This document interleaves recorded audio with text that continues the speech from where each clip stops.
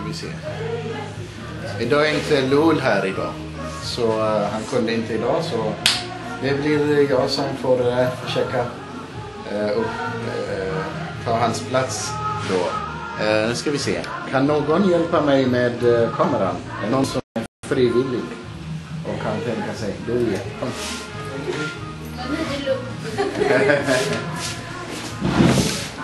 Så, du får sätta dig här.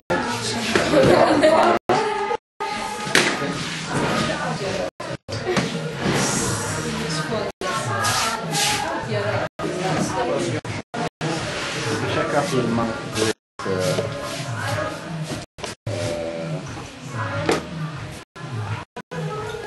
tar det mesta.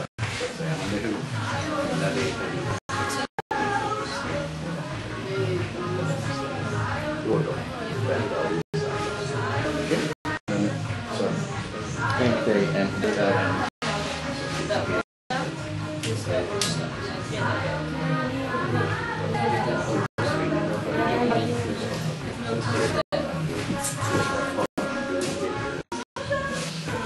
Okej, ska vi föregå? Jag föregår med gott exempel här och lägger en mobil här under gudstjänsten. Okej? Och ni har redan gjort det, va? Vad duktiga ni är. Oj, man behöver inte ens säga. Fantastiskt. Visst är det rätt fint. Bra jobbat av våra ungdomar. Tack för hjälpen.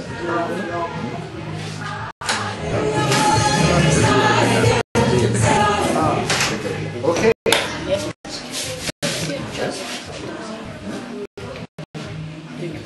Sen, efter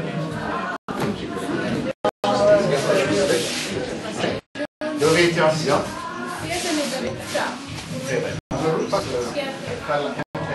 Vi börjar.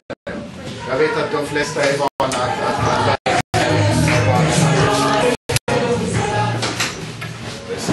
Okej. Prisad var det Herrens namn. Underbart att komma till Herrens hus. Ja. Vet ni vad Bibeln säger? Jag säger det på amaringa. Och det säger vi vet en ny nu. Men gillar? Dessa. Jag blev glad när folk sa. Vem som sa detta? En kung som heter David. Och han kung. Men han sa. Men du säger till mig. Låt oss gå till Herrens hus. Så blir jag så glad. Och man kan tänka sig. Som har allt. Som äger allt. Han kan göra vad som helst. Han har inga problem med pengar. Eller hur? Hela landet till honom. Och han har allt. Han har fru, han har barn, han har allt. Man kan älska sig. Och han ändå säger. Lär dem som vill. Låt oss gå till Herrens hus. Så ligger det så bra. Det är en tankeställare. Det är någon som har fått någon uppvis. Kan någon bara stänga så att vi inte kör det. Du kan stänga den vänstra. Precis. Sådär. Ja, det kommer lite fler på. Okej. Vi är bara tvungna högre än de andra så kommer vi inte att höra det. Eller hur? Men det är ändå pris till Herren. Ska vi stå upp och börja med en kort bön? Så ska vi överlämna till Herren. Vet ni en sak? Bibeln säger när du kommer in till Herrens hus, var aktsam. Var aktsam. För den här platsen är Herrens hus. Herrens hus är en stor katedral som har så fantastiska stora byggnader. Herrens hus, vem är Herrens hus? Det är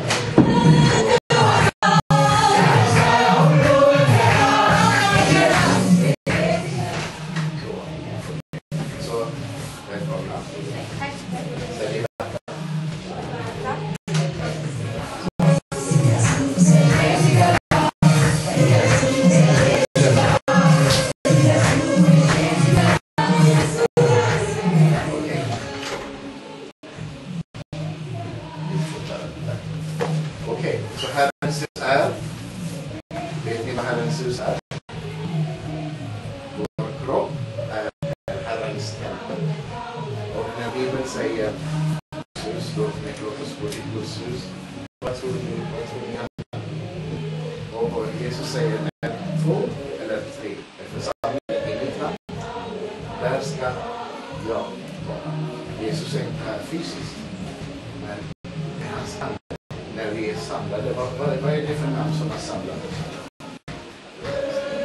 Inget annat namn än Jesus. Okay? Inget annat namn än Jesus. Jesus är centrum. Han är centrum för allt vi gör. Han är fokus. Vår fokus är på Jesus. Det han har gjort för oss, det säger han. Det är meningen för vad vi kommer att göra när vi tillber Jesus. Han är meningen med hela Bibelns budskap. Hela Bibeln talar om Guds frälsning. Människan skapades, sen föll i synd. Hon är hopplöst borta från gemenskapen. När du äter från den här frukten så kommer du att dö. Han dog inte fysiskt, men han dog andligt. Bandet klippte mellan Gud och människa. En människa är en fallen människa. Sen den stunden Adam och Eva åt från den här frukten. Och vi är alla barn till syndiga människor. Adam syndade. Därefter fick han barn. Alla födda i den fallna adamiska naturen. Synden inprogrammerad i oss. Utan att veta det så blir vi sicka. Utan att veta det så blir vi onda. Så ser vi. Vi har en tendens att ljuga. Vi har en tendens att göra det onda. På grund av vår adamiska natur. Men det finns något sätt. Gud har frälst oss från den adamiska naturen. Jesus Kristus sa vår gamla människa är korsfäst. Tillsammans med Jesus Kristus. Så att vi inte behöver leva i den där syndiga naturen. Min natur som kommer från Herren och lever. Så hela budskapet, varför vi är här, vi är församlade för att hylla Jesus, för att tacka Jesus, för att tänka på Jesus, för att prata Jesus och för att hylla Jesus. Okej, han är med i vårt liv. Så här är Guds hus. Så bara när du kommer till Guds hus, för Gud talar. Det kan synas vanligt morgongudstjänst från jag står. Men mitt i det där så talar han. Mitt i det där. När du minst anar det. Vet ni vad Bibeln säger? Jag vet betinget och det med personen. Helt plötsligt utan att inse det så kommer den här säkerheten mitt ibland. På ett påtagligt sätt. Gud finns i enligt hans löfte mitt ibland oss i anden. Även om vi inte ser honom så är han här. Vi ser inte luften, vi vet att den finns. Eller hur? Gud finns mitt ibland oss. Vi är församlade i hans namn. Därför finns Jesus med den heliga anden. Men ibland blir det nästan ånga kan man se. Ånga. Eller hur? Du sprutar någonting och det kommer luft. Så man ser att det, när du ser att löv och sånt här bara lyfts av någon att det är luften så är ens andes närvaro också påtaglig. Okej? Så vi ska bli så när den heliga kommer, tänker jag, om kungen, vi håller på att ha kul och sånt här och plötsligt kommer Sveriges kung. Hur skulle ni reagera? Ska vi fortsätta bara att tänka sådär? Kungen är här! Sveriges kung! Det är bättre att jag aktar mig. Men att jag uppför mig. Att tro. Eller hur? Det är det naturliga. Kung Jesus är här. Och ni kan inse på er. Kung Jesus är här. Och ni konungarnas och herrarnas hans liv. Så det är väldigt enkelt när man pratar om det, men när man inser det, när man ens andra ögonen öppnas och man inser det så det är hela namn. Och det här är inte saga. Det här är verklighet. Utan att inse det. Okej? Så vi ska ibland så känner vi inte, men vi ska erkänna Jesus, du är mitt ibland oss. Vi vill hylla dig. vi erkänner dig som Herre. Okej? Och vi bara bygger Jesus och säger, du är Herre över mig. Jag vill inte leva för mig själv. Jag vill leva för att du är Herre. Jag vill leva för dig. Okej? Jesus finns inte här, men vi kan vara hans lemmar, vi kan vara hans mun, vi kan vara hans instrument, precis som om han kan göra det som Jesus skulle göra. Okej, ska vi be tillsammans?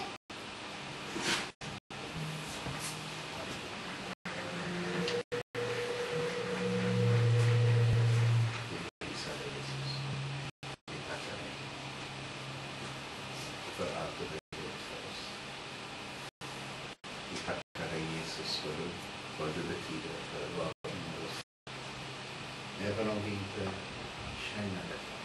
Även om det finns några som ännu inte har riktigt upptäckt sig. Och riktigt vad du är. Vem du är. Även om vi kanske är för unga för att komma in i helheten och förståelsen.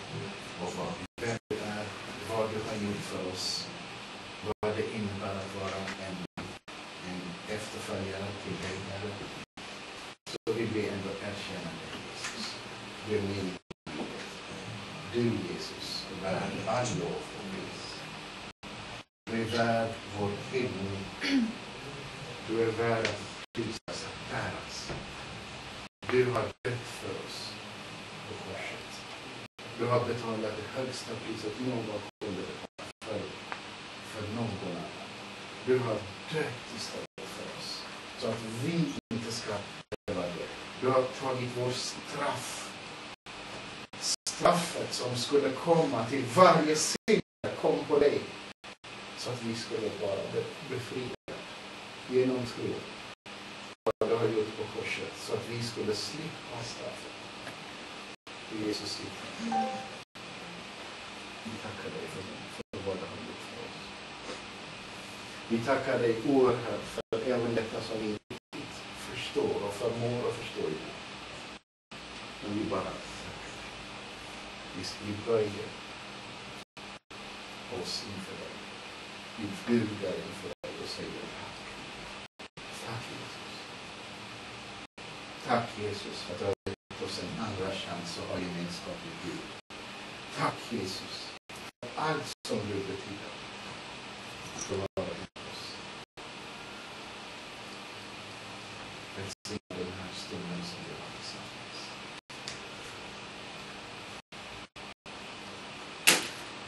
Välsigna den här Jesus. Välsigna var och en som är här.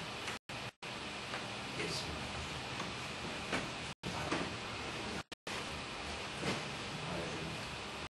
Medan vi är i den här atmosfären så vill jag att vi sjunger den här sången som Kurt har satt på tavlan. Ska vi sjunga det tillsammans?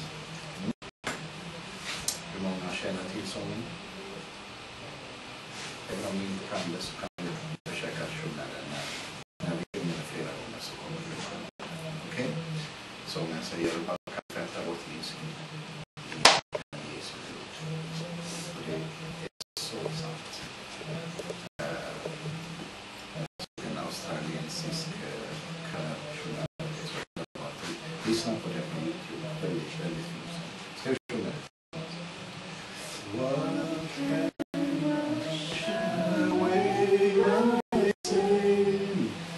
Nothing but the blood of Jesus.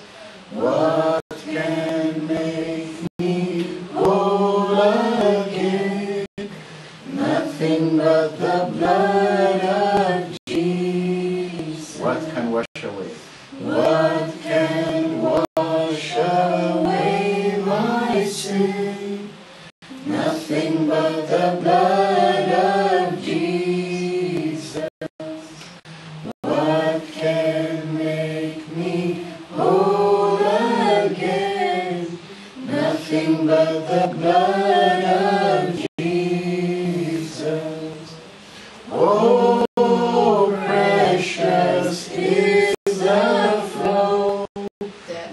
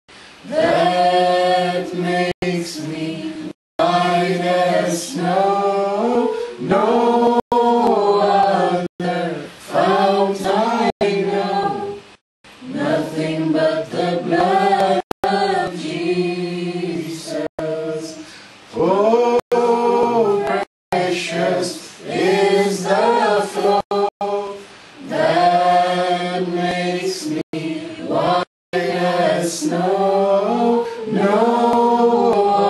other fount I know, nothing but the blood of Jesus.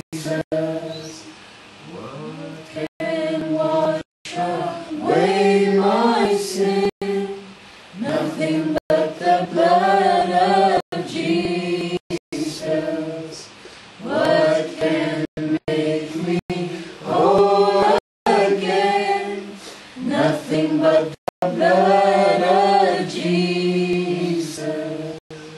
Oh, precious is the flow that makes me white as snow. No other fount I know, nothing but the blood of Jesus. Nothing but the blood of Jesus. Nothing but the blood of Jesus. Underbar sång. Nästa sång är på svenska. Så hoppas någon av er kanske som har svårt med engelskan och sånt här kan ändå känna igen. Ni kan den här sången. Vi vill ge dig ära och tillbedjan. Vi vill ge dig äran och tillbedjan. Okej, ska vi sjunga det tillsammans? Vi vill ge dig ära. Vem säger vi detta till? Ingen kan. Alltså här finns ingen annan. Det är bara Jesus som vi ger ära. Okej? Ska vi sjunga det? Vi vill ge dig ära och tillbedjan. Vi vill lyfta våra händer. Vi vill upphöja ditt namn. Vi vill ge dig ära och tillbedjan. Vi vill lyfta våra händer. Vi vill upphöja ditt namn. För du är stor. Du är stora under stor. Ingen annan är som du. Ingen annan är som du. För du är stor. Du är stora under stor. Ingen annan är som du. Ingen annan är som du. Vi vill ge dig ära och tillbedjan. Vi vill lyfta våra händer. Vi vill upphöja ditt namn.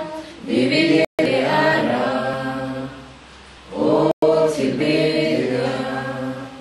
Vi vill lyfta våra händer. Vi vill upphöja ditt namn. För du är stor. Du är stora under stor. Ingen annan är som du.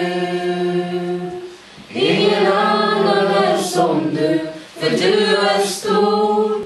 Du är stora under stor. Ingen annan är som du. Ingen annan är som du. För du är stor. Du är stora under stor. Ingen annan är som du. Ingen annan är som du. För du är stor. Du är stora under stor. Ingen annan är som du. Ingen annan är som du. För du är stor. Du är stora under stor. Ingen annan är som du. Ingen annan är som du. För du är stor. Du är stora under stor. Ingen annan är som du. Ingen annan är som du.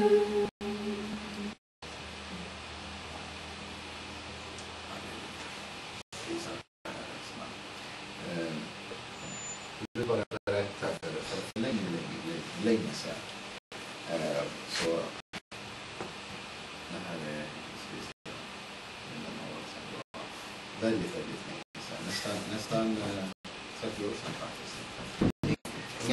som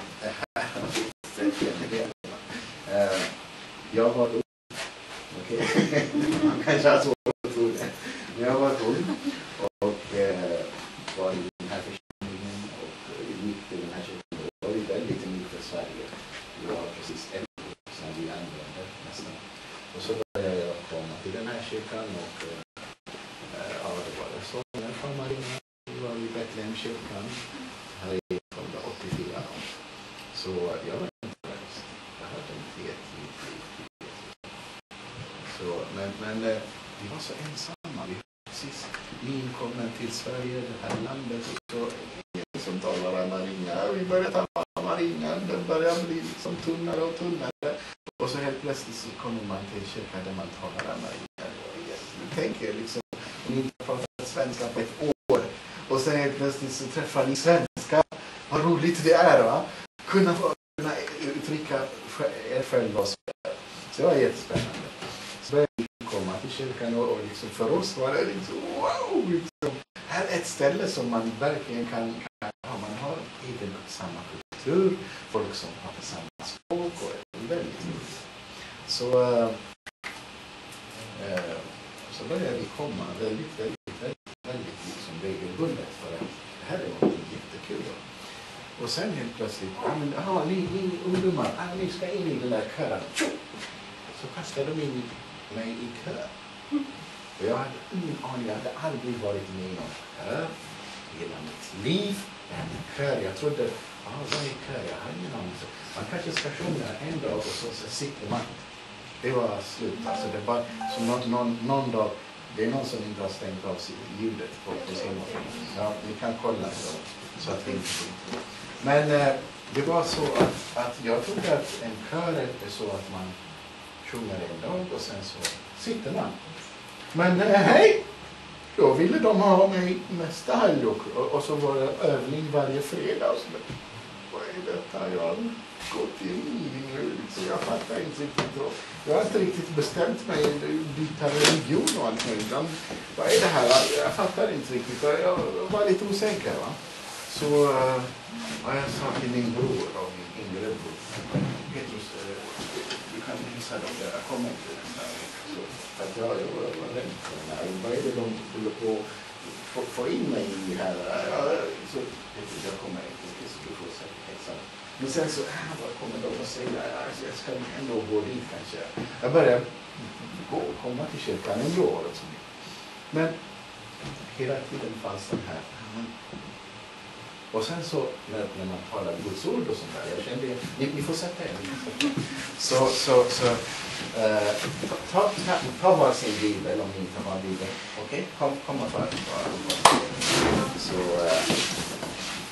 Så börjar vi med lite vittnesbörd här. Okej? Mitt i predikan. Mitt i undervisning. Okej. Så... Men det som hände mig var att jag hade inte riktigt gett mitt liv. Så för en del av er, jag kanske säger saker som ni känner igen. Liksom.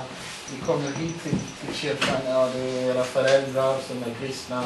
De kommer till den här kyrkan och ni känner er liksom, jag kan inte stanna hemma, jag måste till kyrkan ändå, liksom, jag får väl sitta där då på den här gudstjänsten. Jag undrar när det blir klart slut här. Jag är så illa tvungen på något sätt. Han säger, den här Yohannes, han säger att det är ingen måste, ni kan vara där ute också, men det blir pinsamt. Men jag måste ändå vara med. Men och så ändå hände det. Det tog mig 2 år innan jag fattade det riktiga beslutet, ska jag säga. Jag ska vara ärlig med er. Jag var i kören, jag sjunger i kören, men hemma går jag och lyssnar på världslig musik. Okej? Jag lever mitt eget liv. Det var en annan synd också, som en och annan synd och kedja som höll mig i sin famn. Så jag var inte fri. Samtidigt så dras jag av kanske sociala faktorer, att det är så roligt att ha folk i kyrkan som man känner igen och så vidare. Man börjar bli kompis med David som satt precis här och bästa kompisen sedan 30 år tillbaka, tänker jag. Och så vidare. Men samtidigt så, den här tron, det betyder att man om jag blir kristen nu då, så kommer jag inte ha kul. Man blir en sån där menöpse, vet ni vad menöpse är för något? Nej, inte så många av er. En sån där nunna. Det är många som känner till nunnor. Har ni sett nunnor? Sitter kvinnor med sån här keps och täckt huvud. Eller vad är det? Det är en sån här kappa med full långa klänningar, eller hur? Det kommer att bli en nunna och det kommer aldrig att ha roligt här i livet. Jag kanske inte kan gifta mig till med och så vidare. Det var min bild av kristendomen på den tiden. Och jag kommer inte njuta av livet generellt. Det var så fel bild av kristendomen jag hade. Men den bilden hade jag. Och så trodde jag, men nu gäller inte det här att börja committa mitt liv frivilligt till Herren. Vilket jag visste var budskapet i det som predikades. Så tänkte jag kommer inte att ha kul här i livet. Jag kommer att leva en sån här jättetråkig liv. Så trodde jag. Okej? Nu kan jag säga att jag hade så otroligt fel. Men så trodde jag. En del av er kanske tycker att det här med kristendomen och att leva committat till Jesus är att leva i liksom jättekonstig liv. I någon slags kloster. Ja? Men det är långt ifrån sanningen. Mycket, mycket, mycket långt. Det vi får offra, det är ju synd. Synd får vi nog offra. Det är sant. Okay. Men inte världslig njutning. Alltså världslig glädje. Det som Gud har skapat, till exempel. Låt oss prata klarspråk. Titta på mig nu. Tjejer och killar. Det världen tycker är jätteroligt och jättehäftigt och jättekul. Någonting som man pratar väldigt mycket om i Sverige. Sex. Eller hur? Man pratar väldigt mycket om sex. Nu ska den in i varenda ämne i skolan. Eller hur? Eller hur? Så tyst. Det är ett tabuämne, eller hur? Man får inte prata om sådant. Jo, men Bibeln pratar väldigt mycket om sex faktiskt. Men vet ni vad? Sex är skapad av Gud. Sex det är Gud som har skapat sex. Och han skapade så att Adam och Eva skulle njuta av det i äktenskap. Så även sex får man njuta av som kristen, fast i äktenskap. Och det är det renaste, den mest underbara som man kan njuta av, det är det. Om du tar ut det därifrån och försöker ha vänster och höger och så till norr och söder, då blir det oren. Då blir det smutsigt. Då blir det ett sätt att lyfta knäven mot Herren. Att göra uppror mot Herren. Och det är vad världen gör idag. Om man tycker det är som att säga träna lite pengar och faktiskt gott av att ha om du stjäl någonting och äter det så är det gott. Hur fel är det? Eller hur? Om du äter varenda tugg så säger ditt samvete tjuv. Tjuv, säger det. Eller hur? Vid varenda tugg så säger ditt samvete tjuv. Tjuv. Du har tagit bort det från någon annan. Men så säger världen. Den säger gå emot Herrens ord. Gör det. Gör det. Det är Satan som är i världen. Som predikar så. Om ni ihåg vad Satan predikat eller Eva? Har Gud verkligen sagt? Har Gud verkligen sagt att ni inte får äta från allt detta? Gud hade aldrig sagt så, eller hur? Man har ett sätt att förvränga Guds ord, Satan. Så har Gud verkligen sagt att ni inte får äta från allt detta? Men vad sa Gud? Ät från allt, sa Gud. Men han sa, men från det trädet som visar vad står det? Som visar Ja, från kunskapens träd. Kunskapen om gott och ont. Står det faktiskt. Om kunskapens träd som visar gott och ont. Den får ni inte äta. För den dagen ni äter från den så kommer ni att dö där. Det är så. Men då kom ormen och sa, har Gud verkligen sagt att ni inte får äta från någonting? Gud har inte sagt så. Han sa, och så började hon komma in i en dialog med Satan. Förstår ni?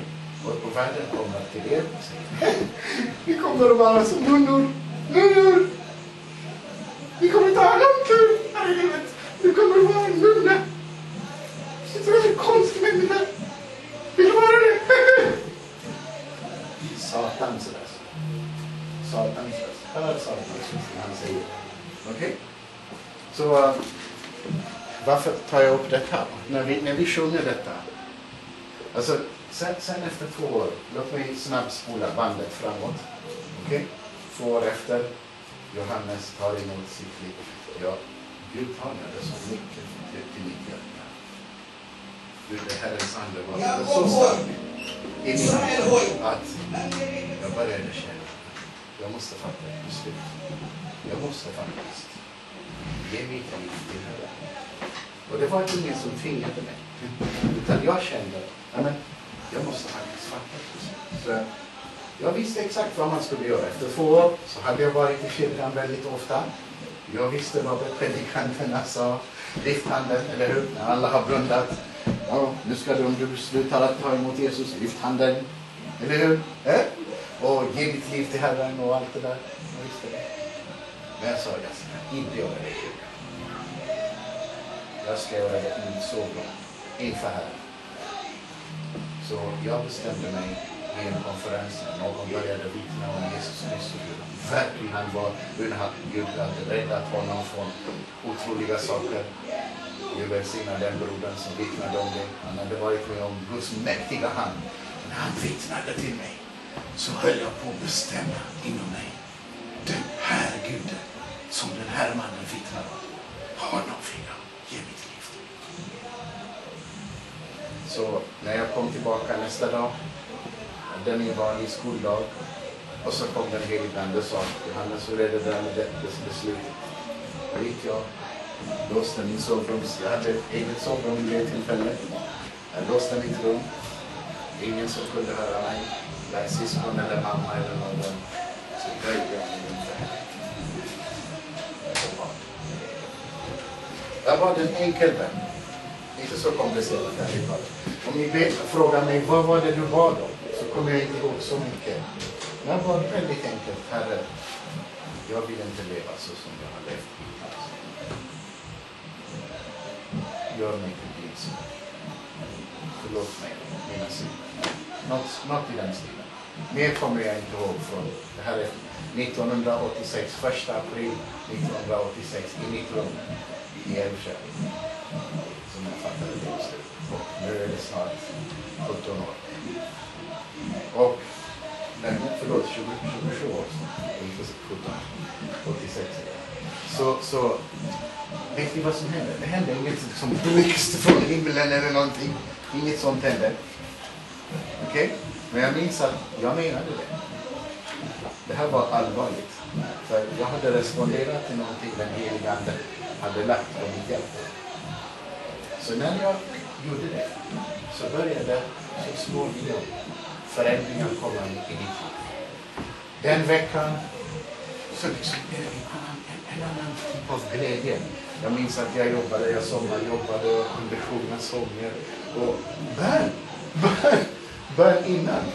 När kören var, vi hade en sån här, vi böjde i Etiopien, vi böjde våra kvinnor som människor, det vet vi från era föräldrar.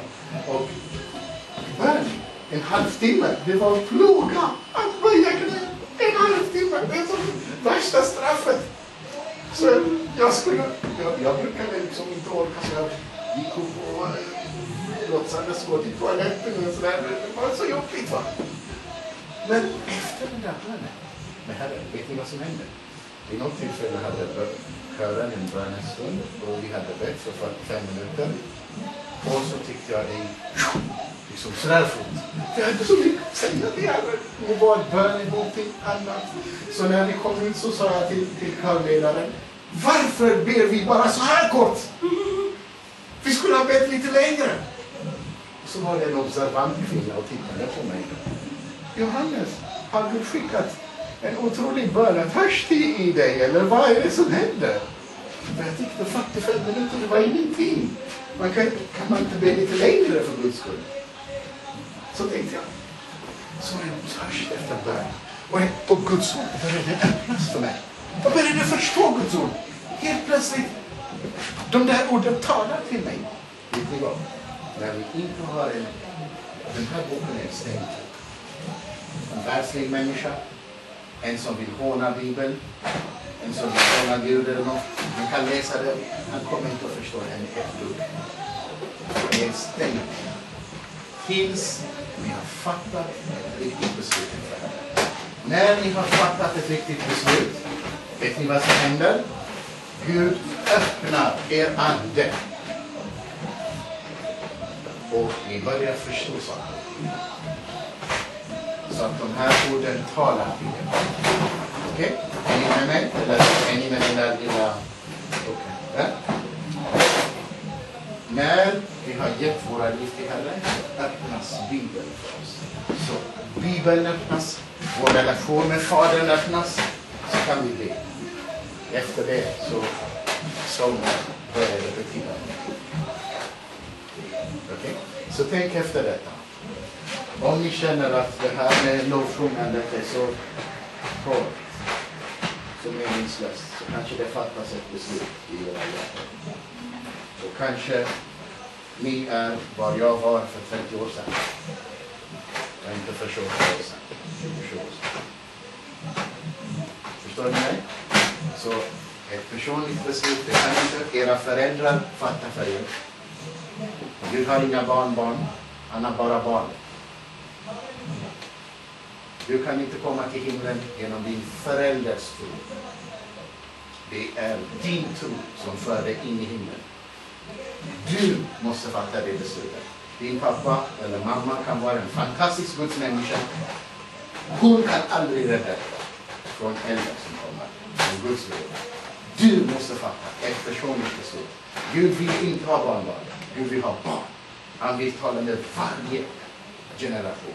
Han vill tala till, han vill möta dig. Och du kan komma till en levande relation med pappa. Med pappa Gud. Det var lite förrätt. Okej? Till dagens ord. Okej? Så det var inte mer. Alltså det är farligt att ha predikanter till mötesledare. De börjar predika oavsett. Men det var lite grann vittnesbörd också. Okej? Gud välsigna er för att ni har kommit här idag. Jag tänkte fråga er en fråga. Hur många kan de 10 budorden i Gamla testamentet? De 10 budorden som Gud har sagt till. Hur många kan citera varenda en? Du tror det? Vad bra då 10. Då ska vi se. Då börjar vi skriva. Jag har lite små pennor här också. Ska vi försöka skriva av? Vet ni vad jag gör? Jag ger var en. Hur många är det? 1, 2, 3, 4, 5, 6, 7, 3, förlåt. 6, 7, 8, 9, 10, 11. Så runt och 12. Okej? Så Rut verkar kunna det mesta, så jag hoppar över henne. Så jag kommer att ge varenda en av er alla tillfälle att komma ihåg en. Och sen om ni inte kommer ihåg så kommer jag gå till Rut. Okej? Fair enough? Fair enough. Okej? Vi börjar med det. Okej. Ska vi börja här borta då? Rotier, du kan tänka dig, vad tror du Bibeln säger? Alltså bara något sådär. Okej. Rut, försök gissa. Gissa, ingen fara. Är det ingen som ska skratta åt dig? Det är inte det man sa. Gissa, om du tänker dig, vad tror du Bibeln är emot? Eller vad Guds ord är? Vad får man inte göra? Vad får man inte göra, precis? Inte stjäla. Det är rätt. Han får inte stjäla. Stjäla. Så du kunde ju. En av bibelorden, Tio Budorden, ja. Underbart. Akta dina föräldrar, respektera dina föräldrar.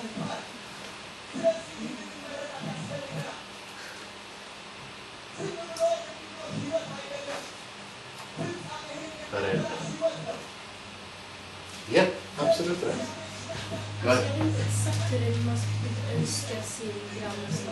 Absolut rätt. Absolut rätt. Ha begär. Inte ha begär efter din grannes alla ägodelar och sånt där.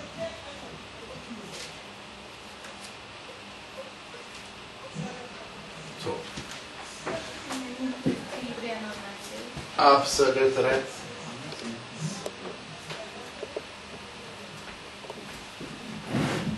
Inte mörda. Absolut rätt. Ja, nu kommer det. Han är rädd att om det går med en tur så kommer han att visa det. Okej, men det är bra med det. Inte döda. Okej. Vi är upp till 6 nu. Okej, var var vi? Nej, men vi gör det. Inte ljuga. Absolut. Absolut rätt. 7. Vad tror du? Han sa det inte sådär. De flesta har tagit det. De har redan sagt det. Okej. Inte gå äktenskap. Perfekt.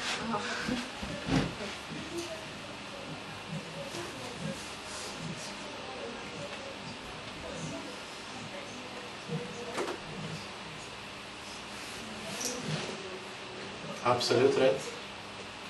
8. Nu drar ni. Ja, hon gick att börja med det. Nu börjar det bli tufft, eller hur? Ja. Missbruket Herrens namn. Absolut rätt. Fantastiskt. Missbruka Herrens namn.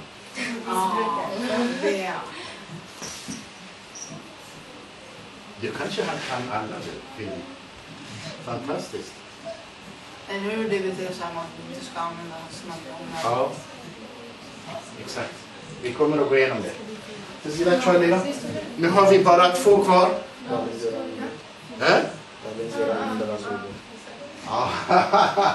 Okej, det är faktiskt en annan formulering om alla den här lagen. Faktiskt. Men han sa älska din nästa så som dig själv. Men det där är en annan formulering av många av dessa faktiskt. Jag tänkte också säga så här, inte hata någon. Inte hata någon, ja. Inte i de 10 budorden, det är Jesus som har sagt det. Men faktiskt, den finns inte i gamla 10 budorden, det är rätt. Bibeln säger så. Du har rätt, men inte bland 10 budorden. Men jag vill bara, 9 och 10, ska jag hjälpa er? Runt 10. Nu börjar det bli tufft.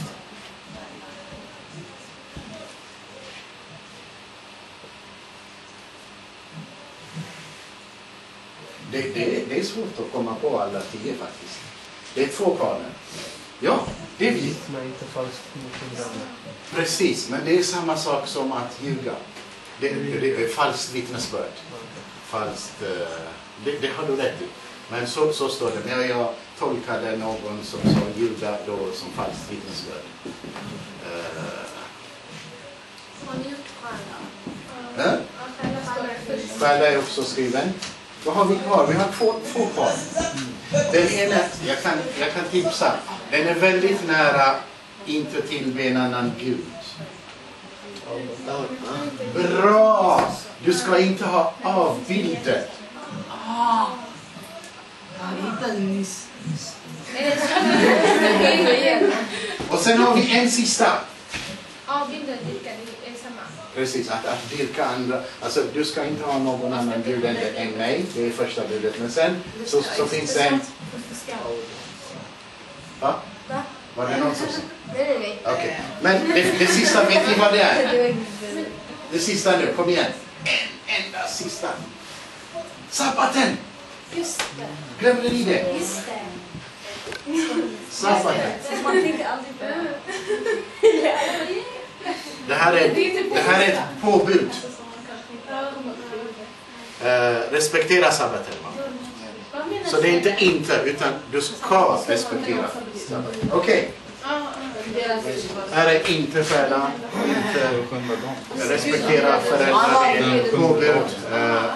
Inte ha inte tillbe en annan, inte döda, inte ljuga, inte begå äktenskapsbrott, inte missbruka Herrens namn, inte avbilda och resten. Okej, fantastiskt bra. Jag är imponerad. Hon har en fråga. Ja. Den här avbild. Ja. Är det som att man inte får rita av Gud?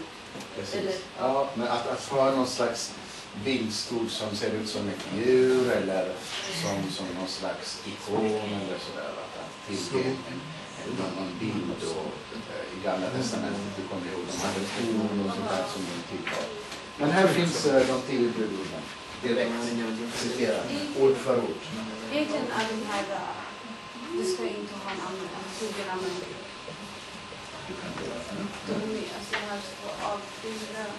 Ja, just det. Alltså ha en avbild av någon. De är väldigt relaterade, men de är inte samma. Exakt. Så. Okej. Det är vi. Okej. Ska vi gå igenom det? Okej? Och de här 10 budorden, kommer ni ihåg var och hur dessa 10 budorden gavs? Kommer ni ihåg det? Ja. Absolut. Precis. Exakt, det stämmer. Men det här, när den talades för första gången, vet ni hur det var? Kan någon beskriva? Hur det var? Ja. Okej. Ingen. Abamaringen. Den var Ja. Ja. Hur var det? Arbakan Ja. ተራራ ላይ ያው እሱ እንዳለው Ja. አርባቅና ባለቤት ያው Okej. Okej. Som var lyckorna. የተጻፈው ነው እሱ. Det skrevs ner på det sättet. Men den första gången det här sades, Gud, om ni kommer ihåg Sinai-berget, israeliterna hade kommit, jag tror det var ganska långt, alltså de hade kommit genom Röda havet, havet öppnades, de gick genom tråd och mark, okej? Alla egyptierna, de har drunknat i Röda havet, nu är de inne i öknen. Det första de kom till var den här Mara, platsen där de knutade och de grälade med Mose och Aron. Ska vi döda oss här verkligen? Trots att de hade sett bara en mirakel några dagar innan. Så det första provet, då var det inget vatten. Och Gud sa, gå och slå på den där klippan, så kommer vatten rinna. Okej? Och efter det så har de ytterligare, efter ett litet tag, så börjar de knota igen. Ni kommer ihåg? Och Gud ledde dem genom de här ökenupplevelser medvetet. Okej? För att han ville lära dem sin väg. Det är värt att notera. Men just efter ett tag så kom de till Sinai-berget. Och i Sinai-berget så säger Gud, jag ska komma ner på Sinai-berget med mäktig demonstration över min makt och härlighet. Så Gud kom ner över berget. Det blev mörkt mitt på dagen. Det blev moln mitt i öknen. Och helt plötsligt så började det blixtra mitt i öknen. Och då började höra trumpetljud som var öronbedövande. Alltså änglar började skicka otroliga trumpeter. Så folket blev förskräckta. Och Gud sa, ingen av dem får komma nära berget. De kommer att dö. Varna dem. Och folket står liksom öppnade ögon. Förskräckta. Och Gud säger de här 10 buden på berget till hela Israel i deras årar. Och ni kan bara tänka er hur förskräckta de måste ha varit när de hör 10 budorden för första gången ges i den här sättningen. Hur många visste att det här var miljö som de här orden för första gången gavs på? Hur många visste det? Men så är det. Ni kan läsa i första Moseboken, andra Moseboken, ja. Gick inte den sönder sen? Ja, men det, alltså, när Gud hade talat så här direkt så blev folket, vi vill inte att Gud ska tala till oss, vi kommer att dö senare. Du talar, låt honom tala till dig så kommer vi höra från växeln. Gå.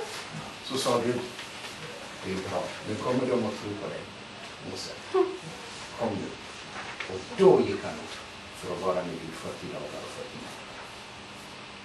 Men de här orden talade Gud med förskräck. Alltså, ni kan bara tänka er trumpeter som blir örondöda.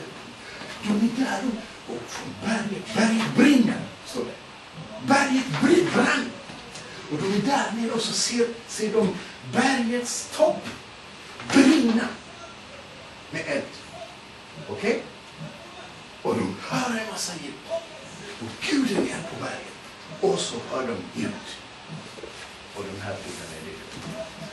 Okej? Så får vi lyssna på vad det står. Ska vi läsa tillsammans? Och Gud talade alla dessa ord. Gud talade dessa ord direkt till folket. Till hela Israels folk. Och vad sa han? Jag är Herren din Gud. Som har fört dig ut ur Egyptens land, ur träldomens hus. Första budet. Du ska inte ha andra gudar vid sidan av mig. Inga andra gudar vid sidan av mig. Allenast jag. Idag har vi våra mobiler. Våra kompisar. Och när vi pratar om Gud, alltså, naturligtvis så går vi inte tillbe någon annan. Eller hur? Vi går inte och tillbe kompisen och sådär. Men i våra hjärtan, vad är Gud? Den som är din Gud är den som du ger största aktning och respekt för. Den som är din Gud är den som du ger mest tid för. Hjälp, relatera. Många timmar tillbringar ni framför tvn. Det är delstandard. Visste ni det? Ni spenderar 5 timmar, 3 timmar, 2 timmar inför tvn varje dag. Och inte ger Gud 5 minuter. Vad säger den? Den är din Gud. Bara en fråga. Förstår ni? Så den som du har som din Gud är den som bestämmer över ditt liv.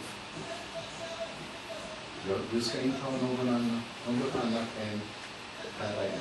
En del, jag vet, bland ungdomar kommer inte ens till kyrkan om inte kompisen kommer. Man ringer till varandra. Ska du till kyrkan? Ja. Ska du till mig? Nej, då ska jag inte heller. Är det sant? Vem är din Gud då? Faktiskt, det är en del som har kompisen som Gud. Det är bara att konstatera. Okej? Det är viktigare att vara med kompisen och göra samma sak som kompisen än att komma till Guds hus. Då är inte Gud Gud. Det var något annat än Gud. Det är vad Bibeln säger. Så jag är Herren din Gud, säger Gud. Jag är Herren din Gud. Inte mobilen, inte något annat, inte ens era föräldrar. Gud är din Gud. Det är värt att tänka på. Okej? När man säger Gud vill vara vill ha den första platsen i vårt hjärta. Vet ni vad han säger lite längre? Vi läser andra budet, okej? Andra budet är också väldigt nära det här med Guds begreppet.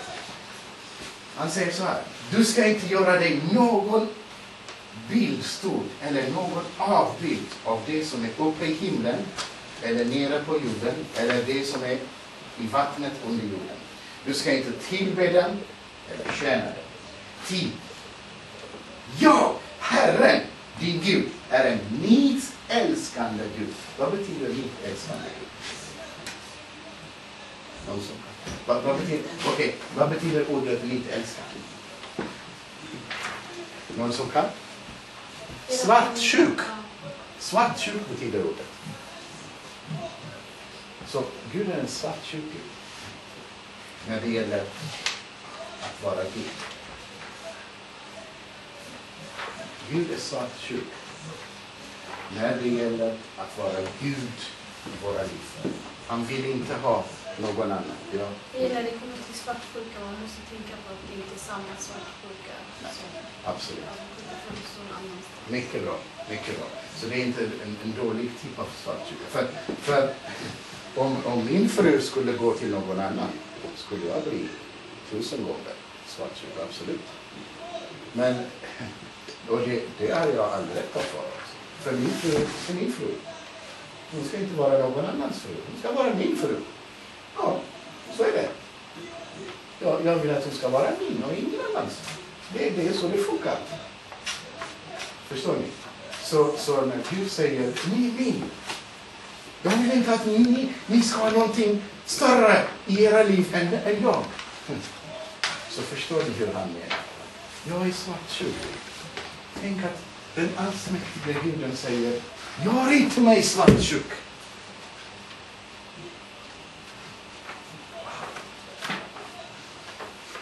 Wow. Okej? Så jag, Herren din Gud, är en nitälskande Gud som låter straffet för fädernas missgärning drabba barnen, ja, 3:e och 4:e släktled, när man hatar mig. Det finns de som hatar Gud medvetet. Och då får de en förbannelse över sig, inte bara mot sig själv. I 3:e och 4:e led. Ända till 4:e generationen kommer de att föra Guds ord. Gud är en otroligt hårig Gud. Han är inte snabb till vrede. Okej? Men han vräkas också. Ska vi veta. Men när det gäller hans nåd, titta. När man hatar mig så är det till 3:e, 4:e. Men titta på hans nåd. Men som visar nåd mot 1000 led. Yeah. Wow. Titta här. Så när det gäller hat mot honom så visar han straff till hur många led? 3 eller 4 led. Släktled. Men när det gäller nåd, hur många led då? 1000 led. Det säger någonting om Guds natur också. Eller hur? Så mycket nåd har Gud. Okej? 1000 led när man älskar mig och håller mina bud. Så om era fäder, om vi håller Guds bud, om vi behagar Gud, vet ni hur många välsignelser vi har? Vi har 1000 generationer av välsignelser. Värt att tänka på. Okej, det var det andra budet. 3:e budet. Du ska inte missbruka Herren, din Guds namn. Till Herren ska inte låta den bli ostraffad som missbrukar hans namn. I dagens Sverige så Jesus, säger man, eller hur?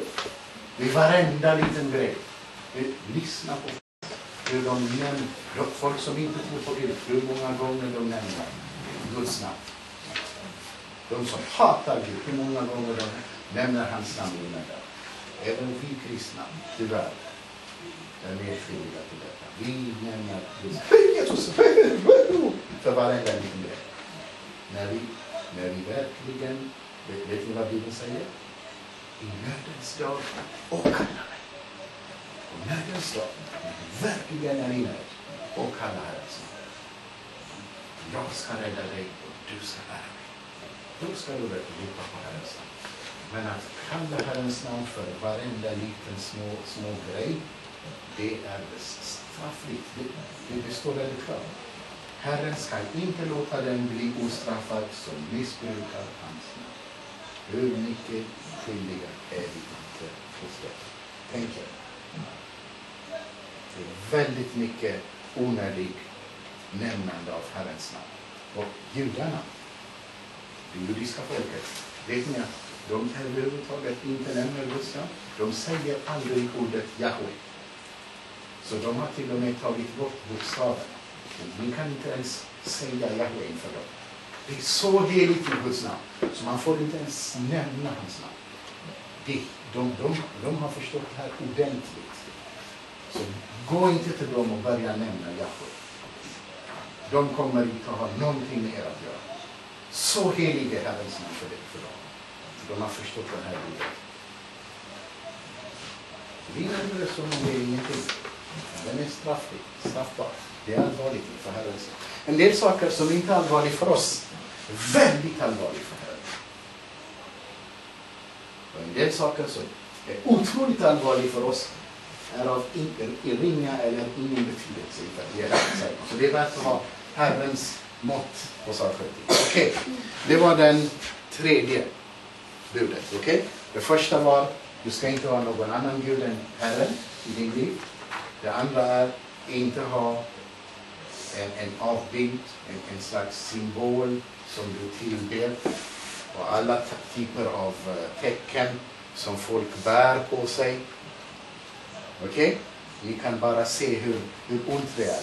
Om ni tittar på den ockulta världen, de som tillber Satan, de som håller på med spårdom, så har de objekt oftast. De har någonting. De kan till och med ha kors ibland. Ni ska akta er för sådant. För de där symbolerna och de gör precis motsatsen från vad Gud säger. Precis. Förstår ni? Satan gör precis motsatsen. Så de tar objekt och någonting för att skydda dem. De här sångarna har en sån här röd band. Har ni sett det? De här riktiga, värsta satans dyrkande. Det är ett tecken på att de är förbundna med Chavala och alla de här. Det är sjukt. Det medför en förbannelse. Så fort andligt förbannelse är bara. Så de som associerar sig med sådana symboler och små saker. Gud sa, gör aldrig det. Jag är en milt älskande Gud. Det är allvarligt. Okej. Den fjärde budet säger, tänk på sabbatsdagen så att du helgar det. Den bortglömde fjärde budet. Hur många av er tänker att ni på söndag ska tänka på Gud? Sabbatsdagen, då ska jag ära Herren. En dag i veckan, där Herren vilade, då ska jag tänka på Herren. Jag ska inte tänka på något annat. Jag har studier, ja. Men sabbatsdagen är helig. Gud säger, Gud gjorde hela världen och allting på 6 dagar. Och den 7:e dagen har Gud välsignat. Och därför ska du helga den 7:e dagen. För att det är Guds sabbat. Gud vill att vi ska ha en dag i veckan där vi åtminstone tänker. Hur är jag inför Herren? Hur är mitt liv? Egentligen, jag tror inte att Gud bryr sig om att det är söndag. Det är sant. Vi ska tänka på vårt liv varenda dag. Men åtminstone en dag i veckan. En dag, men det behöver inte vara en söndag. Ja, alltså enligt det judiska, ja. Alltså, ska det vara på lördag, ska det vara på söndag. Liksom. Men huvudsaken är att vi helgar en dag. Att vi tänker på Herren. Och att vi har ändå bössar. Det är väldigt störande när någon pratar med den sedan. Okej? Så försök om du stod här så skulle du känna samma sak. Men så är det då att en dag har Herren bett oss att helga. Så att vi liksom den dagen, då ska vi tänka på vår relation. Jag vet att ibland måste vi göra vissa saker på söndag. Det händer, men vi ska ha den här principen att jag ska helga en dag där jag tänker på Herren, på min relation med Herren, där jag vilar. Och det judiska folket, de är profetiska på den här sättet. Det judiska folket skulle nästan inte fungera om de inte hade sabbat. Det är otroligt heligt för dem. Så varje fredag, de har sabbat på lördag. Så förberedelserna börjar på klockan 18 i solen. Så börjar sabbaten och den slutar på lördag kväll, klockan 18 på lördag kväll. Hela den där 24 timmar då tänker de på Gud. Fantastiskt. Var det fredag till lördag? De har det på lördag. Ja. Så judiska folket. Okej, för varför vi firar söndag är för att Jesus uppstod på den tredje dagen. Så det var den första dagen på veckan som Jesus uppstod. Så vi kristna har helgat den första dagen som Jesus uppstod från de döda som den dagen som vi ska fira. Det är bra disciplin för oss också. Men precis som Ruth sa, vi ska tänka på Herren varenda dag. Inte bara en gång i veckan. Varje morgon, när ni reser er upp, ta lite tid, ta 10 minuter och 5 minuter. Var tyst inför Herren. Var öppen inför Herren. Och säg, Herre, finns det någonting du vill? Och precis när ni vaknar, den första stunden, antingen så känner ni något dåligt eller att ni har gjort någonting kanske som ni behöver be om ursäkt för. Herren talar till er. Så innan ni går någon annanstans, ta någon stund. Bara be Gud, rannsaka med Herren. Visa mig vad som är rätt. Och Gud talar. Det är det. Okej, ska vi gå vidare? 5:e budet. Vad säger Bibeln? Kan du läsa det? Hela. Precis. Aha. Så att du får leva länge i det land som Herren din Gud ger. Så hedra din far. Det är otroligt centralt, otroligt viktigt. Det är en av 10 budorden. Hedra din far. Och den har faktiskt löft dig så att det ska gå väl med dig i det land som Herren ger dig. På den här stunden så höll Gud på och leda Israel till Kanans land, eller hur? Till landet som flödar med mjölk och honung. Så han, vill du leva länge där? Hedra din familj. Och då tränar folk, eller hur? Jag tycker om träning. Jag tränar också. Men varför tränar de? För att ha god hälsa, eller hur? Och leva länge, eller hur? Men de är otroligt respektlösa mot sina föräldrar. Tror ni de kommer att leva länge? Absolut inte. Glöm det. Forget it. De kommer inte att leva länge när de är respektlösa mot sina föräldrar. När jag blir chockerad när arbetskamrater ibland talar så illa om sina föräldrar. Det är skamligt. Det bara får mig att känna, vad är det här för släkt som är respektlös mot sina föräldrar? Som bara föraktar sina föräldrar. Som talar illa om sina föräldrar. Bort det från er. Må ni vara en släkt och en generation som respekterar och som hedrar era föräldrar. Ingen av dem är perfekta. Men ni har de bästa föräldrarna. Ni ska ge dem akt. Även om de har varit dumma mot er. Även så. De förtjänar all respekt. All ära. Och Gud välsignar. Vill vi ha Guds välsignelse, eller hur? Då ska vi tänka på. Om jag hedrar mina föräldrar. Även när de inte har varit kanske enligt mitt tycke så schysst mot mig. Så kommer Gud att ära mig. Förstår ni? Och det är inför Gud. Hur känner ni när ni går till era kompisar och er kompis börjar bli väldigt respektlös och upprorisk mot sin föräldrar? Känner ni inte någon sån här, vad är det där? Visst känns det så? Det känns jättekonstigt. Och den vägen har också en förbannelse bakom sig. Det ska ni veta. Precis som det finns en välsignelse för den som respekterar. Om man går mot det så finns en konsekvens. Så tänk på det. Ingen av våra föräldrar är perfekta. Men jag älskar min pappa och min mamma. Tack Gud för att du har gett mig det. De är den bästa föräldrarna. Jag ska respektera henne. Jag ska tvätta händerna. Jag ska tvätta fötterna. I Etiopien har man en fantastisk sätt. Det har jag gjort hos pappa och mamma. Jag har tvättat deras fötter. Hämta en balja. Vill ni ha Guds välsignelse? Lyssna nu. Lyssna nu. Gör det med respekt. Gör det inte bara för att jag säger. Men någon gång när Herren rör vid ert hjärta. Gör så här. Hämta en balja. En sån här hållare. Gå på era knä. Sätt för baljan. ta en handduk på axeln så här. Tvätta era föräldrars fötter. Säg mamma, jag älskar dig. Pappa, jag älskar dig. De kommer att välsigna. Jag lovar. De kommer att välsigna.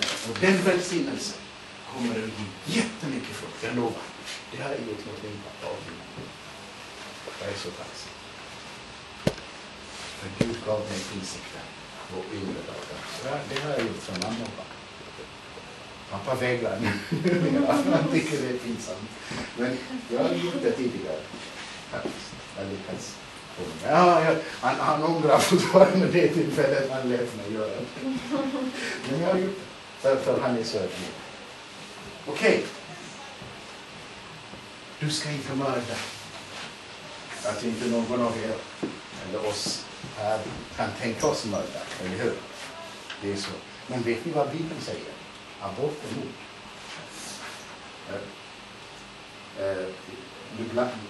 Jag tänker ibland för snabbt, okej?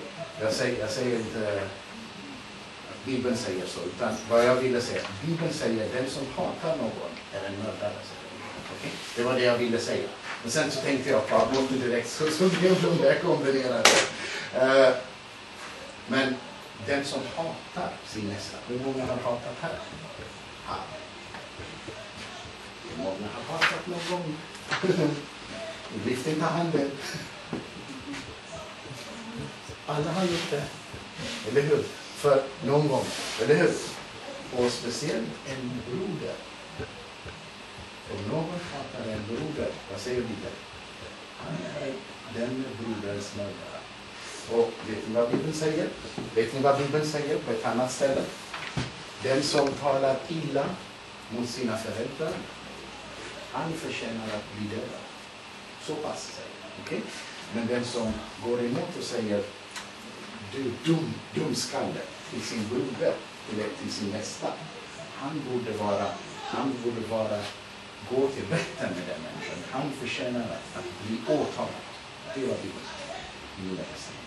Jag kan dra ut Bibeln där. Så det är väldigt allvarligt hur Gud ser på våra attityder mot kompisarna. Alla har ju konflikter. Det är inte aktuellt här, eller hur? Men vem som är syster mot syster, även när vi går omkring så ibland så stöter vi mot våra fötter, eller hur? De två blir ju sams, till och med. Förstår ni? Så liksom, det är inte så konstigt. Men, vet ni vad skillnaden är från oss och världen? Vi kan ha konflikt, men sen kommer vi bli sams. När världen är osams så är de hatiska till döden. Tills de kan. Alltså det eskalerar och Satan gillar sånt. Så han sår en massa. Vet du vad hon sa om dig? Och helt plötsligt den där människan blir så vred. Så funkar världen. Så funkar djävulens rike. Så att människa, broder reser sig mot människa och slår honom. Du ska inte mörda. Hata inte din broder. Om du stänger det lilla kranen av hat så kommer du inte till mördande. Så den som hatar sin broder i hjärtat kommer så småningom efter mycket vrede till att eskalera sig. Men stäng hatets kran. Okej? När ni är osams, gå och prata med din broder. Och inför Herren, kommer ni ihåg Herrens bön? Någon gång ska vi studera det. Om ni inte kan det redan. Förlåt oss våra synder. Högre. Så som Gud har förlåtit oss. Så som Nej. vi förlåter andra. Precis så står det. Förlåt Gud, förlåt mig mina synder. Så som jag förlåter andra. Men om jag inte förlåter andra, vad är det vi säger? Förlåt inte mig, Herre. Det är vad vi säger. Faktiskt, när ni ber den bönen så håller ni på att säga Gud, döm mig. Döm mig. Om jag inte har förlåtit min broder, gör samma sak som jag. För jag har inte förlåtit den brodern eller den systern. Så var sträng mot mig. Har ni någonsin tänkt på det? Förlåt mig dina synder så som jag förlåter andra som har förlåtit. Jag har bara en fråga. Ja. Till exempel om en människa försöker mörda dig, kan jag säga. Och sen förlåter du dem. Alltså, det kan vara en kompis. Du förlåter dem. Men du kanske inte blir kompis med dem längre. Är det att inte förlåta?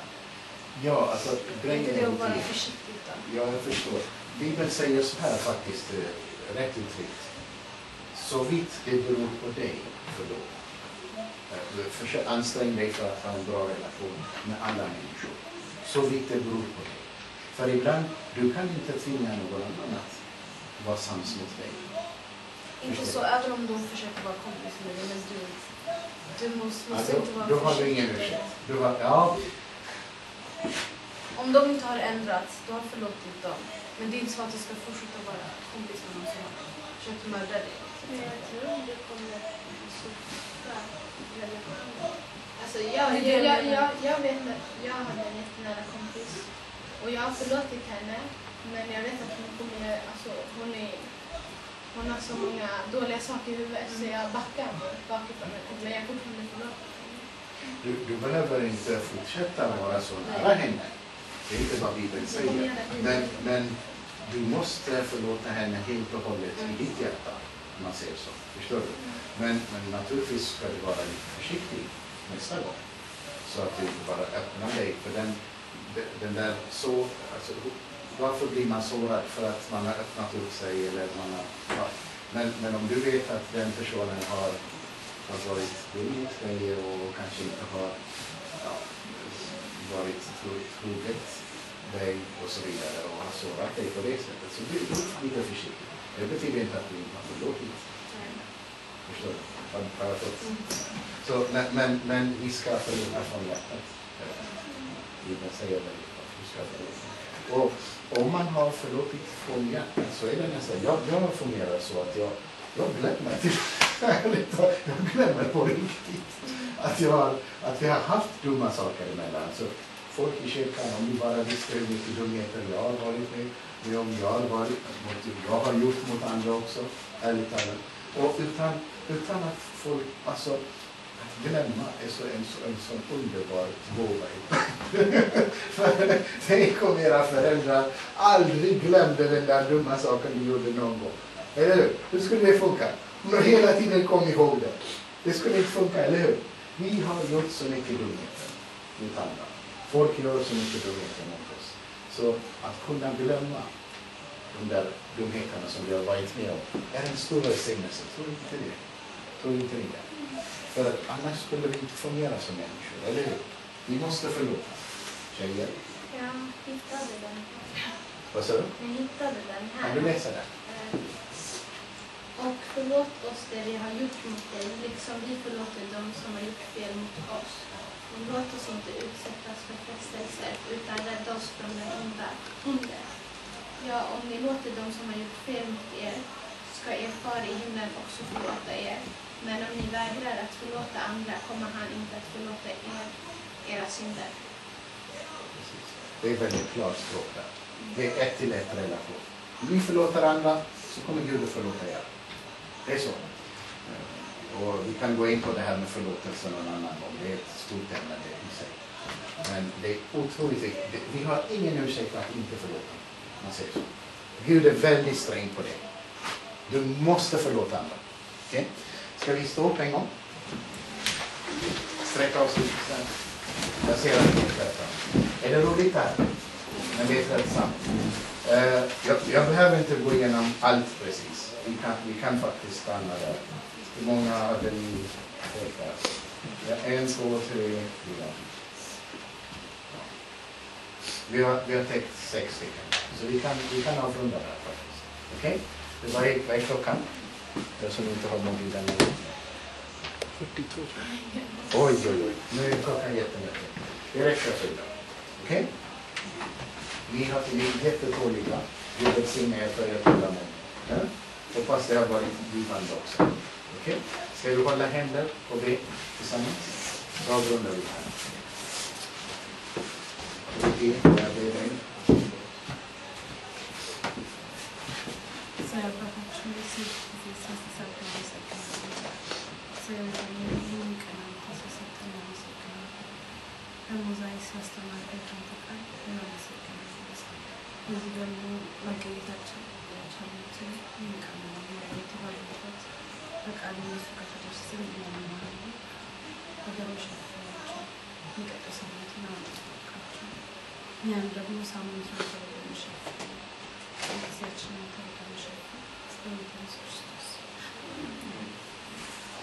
Gud välsigna er.